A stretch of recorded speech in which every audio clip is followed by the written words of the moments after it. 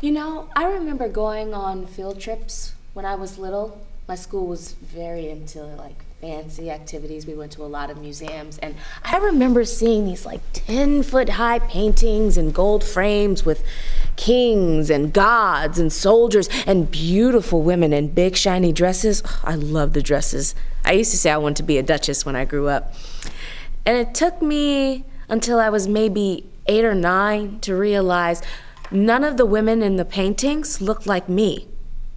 And there were like ships and churches and fruit, a lot of fruit, but never the people who sewed the dresses or picked the fruit.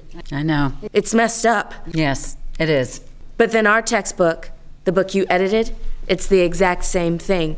Soldiers, statesmen, women in big shiny dresses, and bunches and bunches and bunches of white men, as if that's all there was in this country. It's a book about inner political workings. It's not a general history. But it stinks. I get it. Believe me, I hate it. Okay, then change it. Hello, you have power. Let me do the kind of history I want to do.